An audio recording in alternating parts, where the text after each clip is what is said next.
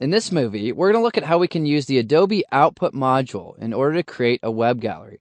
Now, one of the reasons that you may want to create a web gallery is to post images for a client to review, or you may want to simply post your images online in order to share them with your friends and family. Well, in order to create a web gallery, we're going to first choose a folder of images that we want to post online. In this case, I have these photographs from a magazine photo shoot. Next, I'm going to navigate to the Output module by clicking on Output. Now, once we're inside of the Output module, you'll notice that here we can create a PDF document or a web gallery. In my case, I'm going to create a web gallery. Now, in order to open up a little bit more space for the Output Preview panel, what I'm going to do is hover over this dividing line that divides the Folder panel and the Output Preview panel. I will then double-click on that line, which will collapse those other panels so I can really focus in on this particular web gallery. Now, one of the things that you notice here is I have a little sample web gallery and I only have one image in this gallery. Well, what I can do is I can select Preview, and here I can preview the different images in this particular folder. Now, I've decided that I want to add all of these images to the web gallery. So I'll click on one, hold in the Shift key, and then click on another. Now, I've selected all 5 images. Next, I'll navigate back to the Output Preview. Now, what I need to do here is actually click Refresh Preview in order to preview this gallery with all of these images. Now that this preview has been rendered, I can click through this gallery and I can see how this works. Press the play button. I have an autoplay slideshow, hide the controls, show the controls, a number of different things. Well, one of the things that I want to do here is I want to customize this particular web gallery. So I'm going to go ahead and pause that. I'm then going to navigate to the template menu. Here I'm going to choose one of these different galleries. You'll notice that most of these galleries are Flash galleries, while there is one HTML gallery.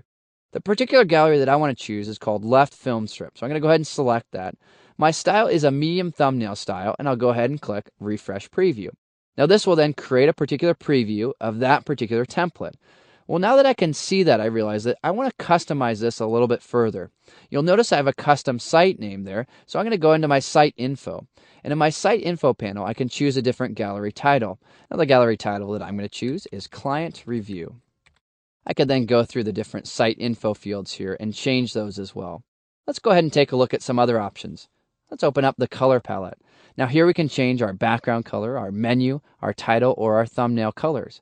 In this case, I'm going to go ahead and change my background color by clicking on this color swatch here, and then I'll choose a nice dark gray. That looks good. Click OK. Now, in order to see that change, as well as the site info change, I need to click Refresh Preview. Now, once I click that, I'll see a new background color. I'll also see a new title up top. Now, let's say that I'd really like to have this black background gray as well. All I need to do, click on that color swatch and then choose a nice dark gray, click OK, and then click Refresh Preview one more time. So as you can see, your workflow is going to consist of making changes and then pressing the refresh button in order to preview the web gallery. Let's navigate down to the Appearance Gallery. Now in the Appearance Gallery, we have the ability to show file names, change our preview size, our thumbnail size, and also how quickly the slideshow plays and the slideshow transition effect as well. The last set of options have to do with how you create the gallery. Now in this particular location, what you can do is choose to save this gallery to a disk, or you can upload it to your server. What that means is you could post this web gallery on your own website. Now what you would need to do is enter in your domain name information here, your username, and then finally your password. Now that you've entered your FTP information into this location, all that you need to do in order to upload this particular web gallery to your server is to click the Upload button. Now, before you actually upload your web gallery to your server, it's probably a good idea to go back and press the Refresh Preview button one more time. That way you're certain that you're viewing the most recent, the most current version of your web gallery. And then finally, it may be a good idea to go over here and press the Preview in Browser button. That way you can evaluate your web gallery and you can take a look at it, how it will actually look when it's online. So go ahead and press that now. That will then create the gallery. It will then open it up in a web browser.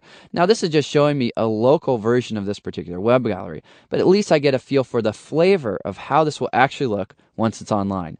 Now that I've evaluated it here, I'm going to go ahead and close my browser and navigate back to the bridge. And now finally, I'm ready to press the Upload button in order to post this web gallery online.